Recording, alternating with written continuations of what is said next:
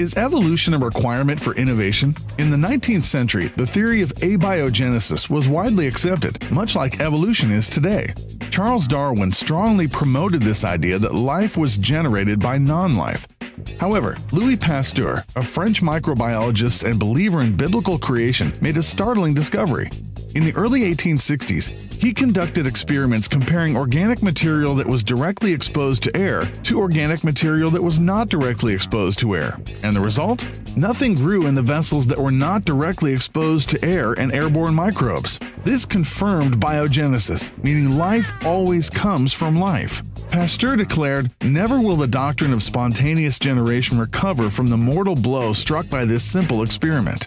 His studies led to the practices of sterilization and pasteurization, particularly in the areas of medicine and food preparation. Along with German physician Robert Koch, he shares the title of the father of germ theory and bacteriology, having conducted experiments supporting the theory that germs cause disease. Pasteur went on to research the rabies virus, developing a non-virulent vaccine that in 1885 saved a 9-year-old boy who had been bitten by a rabid dog. And when anthrax was destroying entire flocks of sheep in France, Pasteur successfully vaccinated them against the disease.